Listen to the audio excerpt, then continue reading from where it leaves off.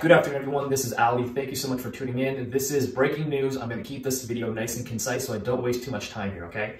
We did get news from the SEC that they're going to delay, once again, the release of the Bitcoin ETF. It's called the VanEck Bitcoin ETF. This was supposed to be released a couple of months back, but of course the SEC is delaying their decision, so it's very unfortunate, but at least we have a bit more transparency as to what's happening.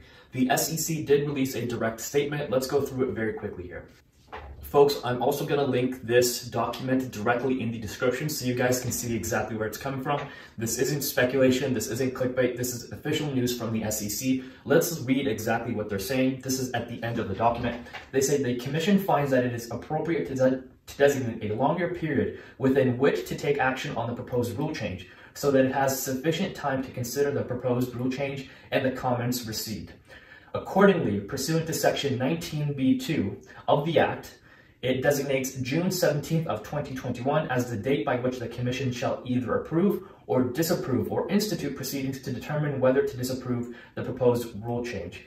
We just got this. Now, to be honest, this is very unfortunate. This would have been a very bullish move for Bitcoin and cryptocurrencies in general. Getting that ETF out of the market is going to be astronomical for us, but again, it's been delayed. With that being said, it looks like it's only a matter of time until this happens, and once it does, it's going to be incredibly bullish for that market.